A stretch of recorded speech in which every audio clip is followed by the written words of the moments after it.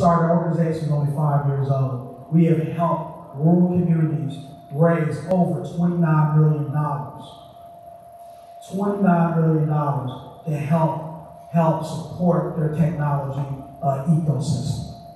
Just recently, the EDA made an announcement that 6 of the communities that we work with in rural America received $12.5 million. Now, you want to know, how did we help them get that money? Here's the journey. This is where I come in the Southeast. One, I'm working with leadership to convene influencers, economic developers, education leaders, deans, presidents of universities, as well as those community leaders, boots on the ground who are driving change every single day. And we all have seen those individuals kind of just pop up from out of nowhere, but it's making tremendous strides in our community over the past couple of years.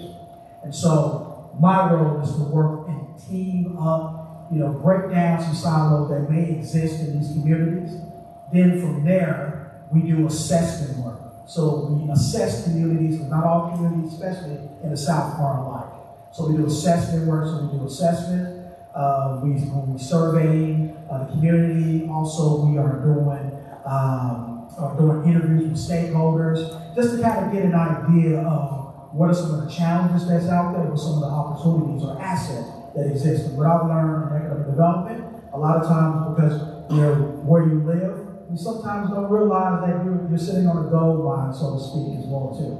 And so that's when we work with the communities on that. So from assessment, the next phase is strategizing. So in that assessment, we give recommendations on how to build a tech ecosystem that's inclusive and sustainable. And so we give you some ways to execute and be successful. Then the final piece of this is grant writing support. So we have the capacity within our organization to help communities with providing guidance for helping them to write their grant proposals. And so then from there, that's how they have opportunities to receive some of that federal funding, but also we do work with them also philanthropic funding as well too. Then the final step is communities have an opportunity to join what we call the Rural Innovation Network. Let me tell you a little bit about the Rural Innovation Network. It consists of 33 communities. These 33 communities across the United States, as you see here, include Wilson, North Carolina, and also Pine Bluff, Arkansas, Chambers County, Alabama. It's a community of practice where if you're here in Cleveland, Mississippi, you're able to connect with someone in Marquette, Michigan, or Eastern Kentucky, and talk about and learn what are some of the best practices. How do you build your ecosystem? What are some programs that you all have implemented that we can do here at home? And so it's mentors that you're being connected with. Also, you're also being connected with subject matter experts from our own organization that specialize in specific drivers such as inclusive tech culture building, tech job creation, as well as access to capital. Corey also has a seed fund called Corey Innovation Fund that helps provide seed capital, early stage capital for rural tech startups. And so that's something that we continue to increase and build on that, as well as we also have some pitch competitions as well too. And I'd be remiss not to mention that we do have one coming up on November the 10th that you all can pay attention and watch online for free. And so expanding our work across the Southeast, as I mentioned. Let me go back to this slide here. What's missing? Mississippi. I joined the organization back in May. I moved back to the South from Michigan. The sole purpose and mission to create tech ecosystems across the Southeast, especially in places that I'm very much familiar with that have challenges, but I always see them as places with grand opportunities. So I'm wondering, I've been traveling around Mississippi, going to events like the Ski. I'm just wondering who's going to be that community in Mississippi. It's been the first one to become a part of my Rural Innovation Network. Go through our REAP program, and then get some of that funding that we can help communities get. Now, here's the thing. We can't do this work for you. We cannot. But what we're doing here at Corey is that we are empowering communities to do this work. What we look for in the community, we are prioritizing micropolitans. Micropolitan areas with populations of 5,000, under 50,000. We work specifically in rural America. Another very important piece is that we've seen this work very well in communities. They have excited leadership. This can only go as far as your leadership allows it to go. I can want this for Cleveland. I can want this for every county in the state of Mississippi. But the people have to want it. The leadership has to want it. It's very important. Then also higher ed institutions within 30 minutes. We've seen communities be very successful by having an anchor institution. One, they provide a pipeline of talent. You have Delta State University here that's attracting talent across this country. So what if we have a strong tech ecosystem that's keeping the talent in the region because there's opportunities here that exist? And higher ed institutions are great resources, as well as they have some of the programs to have upskill and reskill your community or your residents here. Then also, most importantly, is adequate broadband, because you have a lot of tech opportunities as far as employment goes, where you're working remote. I too work remote. So it's important that I have adequate broadband. Other thing I just mentioned, tech talent, diversity. Diversity is part of my mission, is a part of my strategy. I wouldn't be here if diversity was not included in the midst of my work. And communities such as this that have not necessarily do not have a majority, or a community that has a larger BIPOC population is where I'm focusing my attention on, especially in the Delta region. Also want to give you an example of how we are impacting communities through our broadband work. I'd like to give you just some information on, we did a project in partnership with the AIRS Foundation.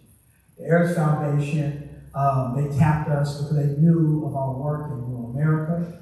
They knew how we have been impacting communities. And so they wanted us to work. It started off with just a handful of counties in rural Tennessee. They wanted us to do some assessment work because what happened, as you all remember, 2020, and so you had students who now had to do their work online, but it was inadequate broadband. They didn't have internet, as some of our subject matter experts mentioned earlier today. And so we worked in these communities, did some assessment work, giving them pathways on how to build stronger broadband through fiber to the home, which that's our focus because of the sustainability, the scalability of fiber to the home, and as well as maintenance over time is going to be a lot cheaper than satellite, cable, DSL. So we focus on fiber to the home. And so we started out with 5 communities, 5 counties, and they loved the way the work was going. They ended up getting some additional funding. They helped support us expanding into multiple counties. So we ended up in 13 counties, and they were in Western Tennessee, parts of Middle Tennessee, and also some parts of Eastern Tennessee. We helped these communities receive $80 million in federal funding to construct their fiber to the home so that underserved, especially those individuals and BIPOC communities, can have access to better internet service. So $80 million plus an additional $30 million to match those federal funds. And here's the thing about what I've learned about working in the South is that, as I mentioned earlier, not all communities are the same. Some communities, it may take a little bit more time. It may take us to be a little bit more flexible. And so through our partnership with such organizations, philanthropic organizations, such as the Walking Family Foundation, we're able to work in the Delta to help communities, specifically in Jefferson County in Arkansas, Phillips County in Arkansas, as well as Mahoma County in Mississippi, to help them, one, meet them where they are in assessing their community, assessing the tech ecosystem, and working with them to get them to the point where they have their tech ecosystem. So let me go back to this map before I end. So I'm from Arkansas, and my family's from a place called Dumas, Arkansas, southeast, right outside of Palm Bluff. I remember when they built a community center, and it was a big thing. They said, oh, we built this community center, they cut a ribbon. So here's my vision. What if tech hubs replaced community centers across the rural southeast, where you have young people going there to get trained on coding, using internet. You have entrepreneurs who have co-working spaces. At the top, they're living in that hub as well too. And you're creating a community that starts at that hub. Now you're seeing things happening in that city, becoming more vibrant. Young people are now staying in that community because they can work and they can play, they can do things in those communities. That's my vision. I believe it can happen, but it's going to take time. But I want to just leave you all with that. We're doing a lot of incredible work, and so my ask for you is, do you have leaders out there who's interested in building a tech ecosystem and impacting generational wealth in their community and creating tech job employment opportunities for their residents? If you know who they are, look for economic developers, higher ed leaders, as well as some community leaders who's interested in being a part of some future cohorts. Please do reach out to me. I have a one-pager in front of you with my information. More information, you can learn more information about Corey, and you can contact me as well too. With that being said, thank you to the Community Foundation of Northwest Mississippi for having me. And I know a lot of great work that you all do, because I know of the one in Arkansas has done a lot of great work as well too. Thank you very much.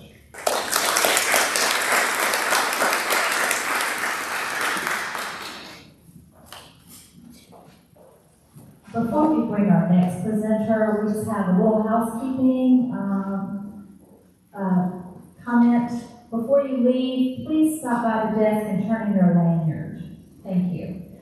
Next to present our next two presenters is Jillian Morrison. She'll be introducing Otis Jones, our Putnam County Administrator, and Dr. Ann Kafer, who is our Putnam County Strategic Planner. And they will be facilitating the conference forum, and one will be joining virtually.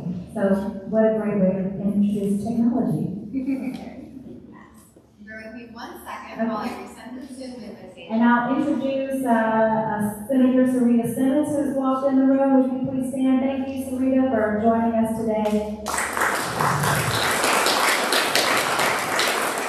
I'd also like to thank our sponsors, Salvador Maria Grace, Sirio Fiducia Trust, C-Spire, Delta State University, West End District, Center for Population Studies, Delta Directions, and the Maddox Foundation. And I'd also like to introduce and thank our federal partners for being here, Mr. Ty James and Mrs. Cheeks. Would you please raise your hand, and thank y'all so much for being here today.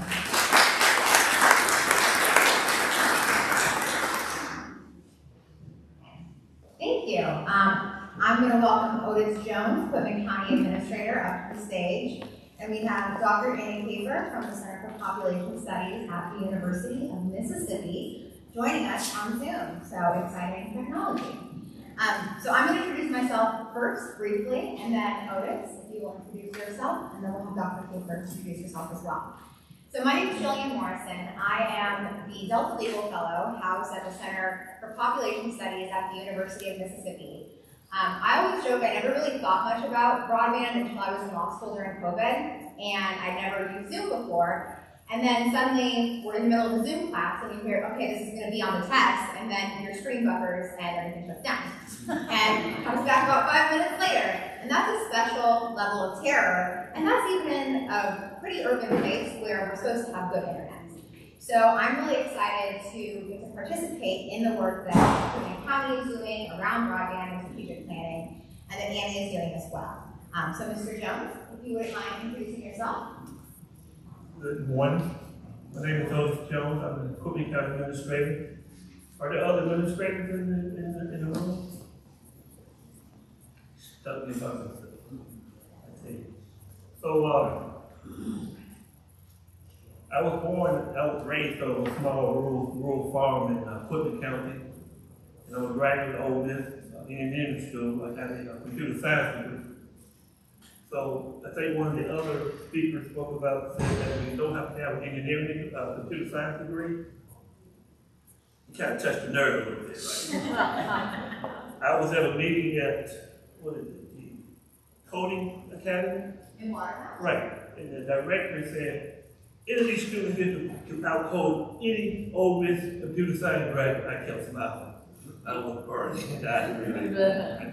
I got to think about the time when I used to walk across campus, across the grove, at 2 o'clock in the morning, on Saturday morning, Sunday morning, 2 o'clock from the engineering building. And she's telling me that this little kid got told me. So, anyway, so we need to continue on with what we're. Let's have Dr. Kafer. Can you hear us? Yes, I can. Perfect. We can hear you too. Would you mind introducing yourself? Yeah, absolutely. So apologies for not being able to be in person. I'm trying to be in 3 places at once today, so thank you, technology. I'm a faculty member here at the University of Mississippi and currently serving as director for the Center for Population Studies, which houses the State Data Center. I also co-direct a community-based research center here on campus called UM that does a lot of capacity building with communities. I'm a rural sociologist by training and do a lot around community-based participatory research and resilience building. Now, if I just yell, can you all hear me? Okay. No, we're filming. Okay. I need you. Then I'll take this back. This is fun. It's like we're a. Yeah, hold it close. Hold it close. Okay. Good. Perfect. You're gonna regret giving me a microphone. So. I think we will begin. Otis, you have done a lot of work in Putnam County to build awareness around broadband through doing a variety of things, including surveying, holding meetings. Would you mind talking to us about the process of building broadband awareness in Putnam County? And feel free to talk about Putnam County too, please. Look, I'd like to start out by kind of piggyback on what Keith was saying about where he was raised and so forth, right? So, my family, we have a Zoom meeting, family Zoom meeting probably about 2 or 3 times a year. And one of my older sisters said that she was telling a story about how the sheriff came out on our farm looking for corn, right? White light, right? And one of my nephews and my niece said, so my grandfather was a bootlegger? I was highly offended. I said, no. My father was an entrepreneur. He was the first wholesale distributor of spirits.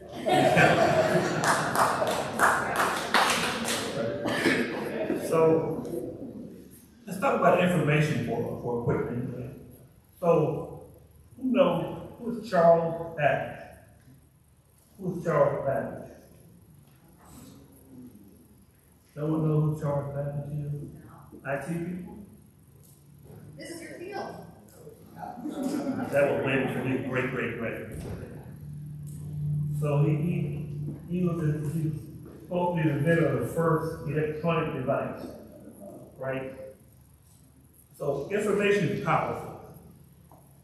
I was probably about 10 years old when my brother from Chicago sent us to sell encyclopedias. Right now at school, I would, go through encyclopedias, but once those encyclopedias hit the household, man, I just lived in those encyclopedias all the time, just studying. I think I had a PhD by the time I started middle high school. But I came across this Charles Babbage character, right?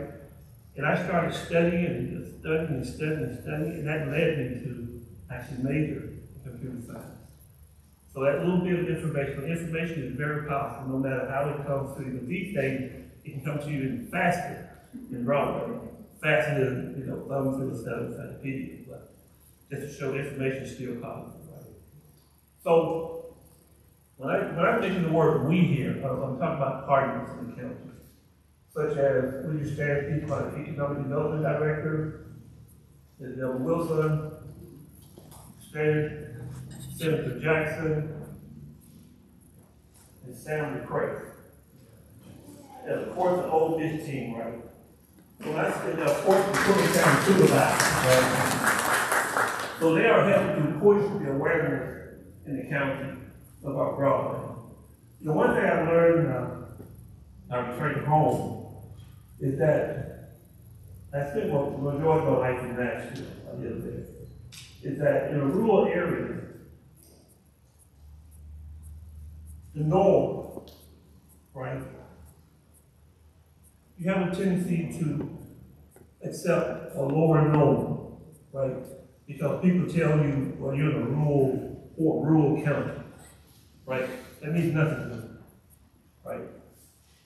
What we've been trying to do is to introduce them to the fact that there's a better norm, so to speak, right? Slow internet, expensive internet, maybe that's become a norm for them, right? So we wanted to push that awareness beyond that and so forth. So one way we done that is through surveys. We set out surveys to schools, middle schools, high schools, churches, businesses, and so forth, and that information came back to their organization to kind of collect data and so forth, right? I know Sally, the commissioner, alluded to the fact that in a roundabout way that we need to do our homework. Sally does her, right? We just can't wait on Sally, right? There may be some holes still when it's all said and done that we can say, oh, wait a minute. We haven't plugged this hole here yet, right?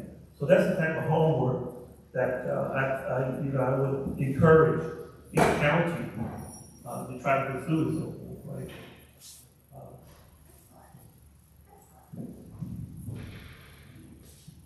And Dr. Kafer, would you mind talking about how broadband fits into the larger strategic planning process, or what the strategic planning process is in Putnam County? Wait, you might be muted. Yeah, no, you would think 3 years into this, like that wouldn't be anything that happens regularly, but it does. So I can talk about the broader strategic planning process. So I want to thank Velma and Oyerspo for bringing us in to help facilitate that. That's really what we do, we facilitate. And they had a vision for wanting to be at the forefront and prepared as infrastructure dollars begin to roll down, as they begin to plan for their vision of what the county could be. And our process is really sort of a consensus building model. So we come in, we work with the community, we make sure that there's a diverse set of stakeholders at the table, and we begin to identify those strategic priorities for the community. And that can be lots of things. If I'm recalling, equipment, there were 5. It was really housing, broadband, water, sewer, roads, and there's a 5th one I can't remember. Sorry, Velma. And then we sort of narrow it down to what are the digestible pieces, what are things that we could tackle and really develop a comprehensive 3 to 5 year strategic plan with the community to execute on. And then over a series of months, we work with the community to do fact finding. So we do asset mapping, we look at what the secondary data is, we look at the grants and the funding infrastructures available to fund some of that work. We take inventory of what's already currently taking place and the assets that are available in the community to leverage towards strategic planning. And then we figure out where the community might need a little bit more support and start brokering some of those partnerships or supporting sort of budding partnerships that might exist. And I think broadband is a really good example of that in thinking through the partnerships with Commissioner Presley and thinking through partnerships with Aristotle and Tallahatchie Valley. So I think that's our process. Is we know that it is a combination of public funding, local manpower, and the private sector, and figuring out how to weave those together is part of what we do. And we try to take the burden off of the community in terms of coalescing that data, verifying some of that data, and then really drafting up a plan that then they can look at, and through a series of town halls, we'll make sure that we've included everything that they wanted. And we do this in a way that is approachable to communities, so that it's not this really shocking sticker price that is often attached to strategic planning for communities. As a rural sociologist, we also make sure that we're cognizant of some of the things that are very nuanced and specific to rural spaces. I think that's it, right?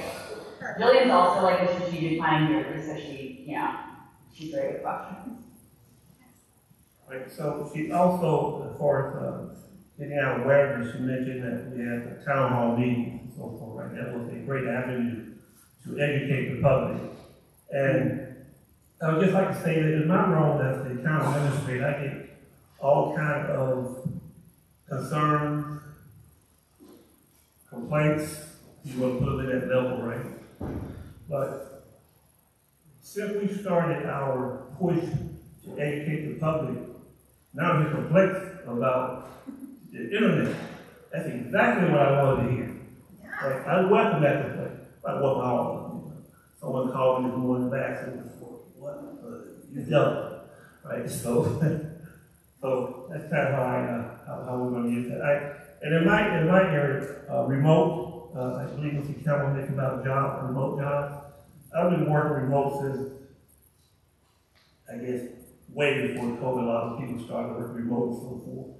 I guess the IT world invented that concept and so forth. But even now, I do consulting work in my spare time and weekends and so forth, right, for companies back in Nashville, and I do that remote. So we're hoping that the broadband will help spawn some entrepreneurs, companies, in Cookman County. Now, I promised surprise questions, so now I'm going to ask you surprise questions that I thought about. So, Otis, what has been one of the biggest challenges around building awareness or understanding around broadband in your community? Right, so I kind of alluded to this earlier, right, is that I think some people buy into that just rural, poor county mentality, not to be negative, right, and so forth, right? So, like I said, the norm, right? Sometimes to get people to think, differently. Like my sister, for example, I remember the mouse, when they used to tell you the mouse, she had a big problem with that, the way of thinking, right? So you got to change the way of thinking and let them know that there is a better norm, so to speak, right? There's something much better. And to try to move them from a comfort zone that they're in now to the next level. Just because you live in a rural space doesn't mean you should have to have no internet, slow internet that costs $130 that you can't afford, all of that. Excellent. And Dr. Paper, would you like to answer the same question? What do you think is one of the bigger challenges around strategic planning? Can you say that a little close to the computer because I want to answer the wrong question? What is one of the biggest challenges around strategic planning in communities? If communities are thinking about doing this.